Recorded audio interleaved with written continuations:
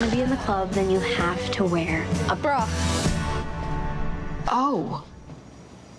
You think you need one? In the film Are You There, God? It's Me, Margaret, an 11-year-old struggles with issues like boys and bras. We must increase our costs! Abby Ryder-Fortson plays the part of Margaret. Rachel McAdams is her mom, and Kathy Bates is her grandma.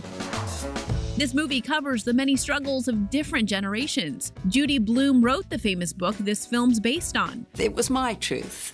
I wanted to be honest. It was my honesty of what it was like to be in 6th grade. When it came out 50 years ago, she touched on taboo topics like menstruation. It's miserable while you're going through it, but you can look back on it later and hopefully laugh. The film also covers issues moms face. Rachel balanced having small kids at home in real life while filming this movie. I had a newborn at the time and a 3-year-old at home. That was hard. Trying to find that work-life balance, navigate your way through intense mom guilt. She put that real-life stress on screen. So it was a really cathartic experience and made my job easier that I didn't have to reach too far for it. Margaret's parents come from different religions.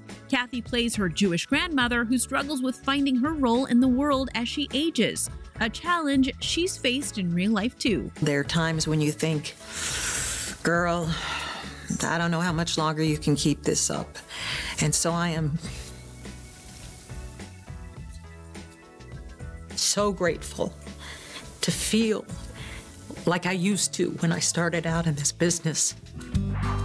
You would think that teens in the 70s were much different than today, but the film shows that's not necessarily true. I think that the core experience of being an awkward, messy teenager who's just going through it, that really hasn't changed. Director Kelly Freeman Craig says she did research comparing today's girls to a few decades ago. Right before I made the film, I sat down with a bunch of 12-year-old girls to interview them because I was wondering what are the differences, and what I found was actually hardly anything has changed.